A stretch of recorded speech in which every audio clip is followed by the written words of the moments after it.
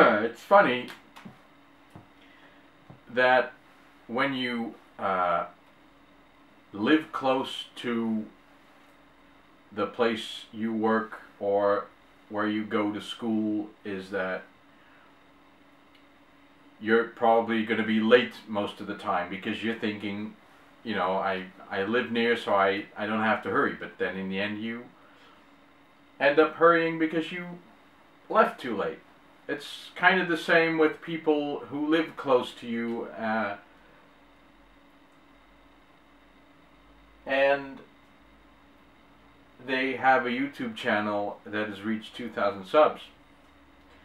Now, I was just at Mark's, and he said, well, you know, the end of November is near, and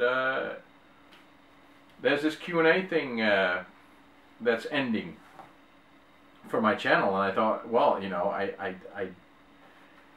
I knew about the 2,000 subs, and I'd seen the video, and I was pretty sure that I'd at least responded.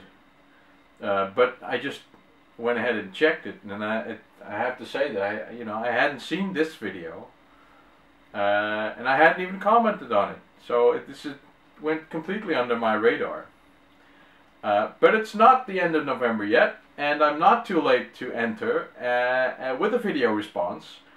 You didn't say that I had to be subscribed, but I am. You didn't say that I have to like your video or not, but I will, because I haven't yet right now. I've actually just come home and turned this on and watched it. You know, it's only 2 minutes. So, Mark Verheer, Lactobacillus prime, one of the hardest names on YouTube to remember and to pronounce correctly, even by people who've known him for a long time. Mark has been one of those founding fathers. Just have to check whether I'm still recording. Yeah. Founding fathers of what the YouTube community is now, at least the way I see it. I mean, he was around long before I started. But Mark knows a couple of the people that have been, as you know, been on YouTube as long as he has. So it's been good to know, you know, get to know who's who and what's what. Talking to Mark has been very. I mean, it's always a very pleasant experience, of course. But he's reached 2,000 subs, having been on YouTube since its inception. It's definitely a long time. So Mark, congratulations. I enjoy your videos very much.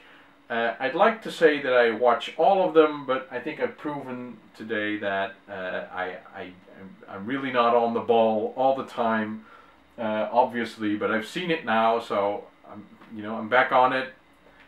Congratulations, 2,000 subs. Alright, I got a question for you, because that's the thing, Q&A. My question is, I mean, I know you're a medical doctor and you're a psychiatrist. So I thought, you know, what do you think is the reason that grown-up people play video games?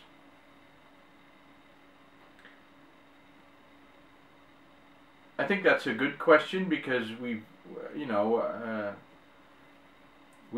discussed on several occasions people's behavior in video games. But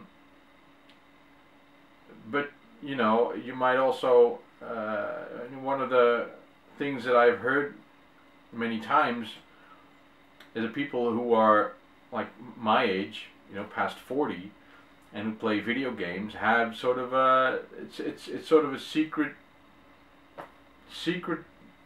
pleasure, you know, playing. It's not something that you talk about at parties easily, because not everybody understands. Not all people play video games. So my brother, for instance, who's only 3 years older than I am, grew up in the same environment, and he doesn't care diddly squat about video games. Nor does my daughter, really, and she's a modern person. So what is the difference? What makes people play games and stick to them? You know, stick to playing games? That's my question. That's my entry into your raffle Q&A prize-winning contest. I've got 2 videos in a row now doing VRs to. I mean, GU and Kalima was the last one. You should have been first actually, but I've been done 2 in a row now. It's I don't know what it is, but it is what it is. So I'll see you next time.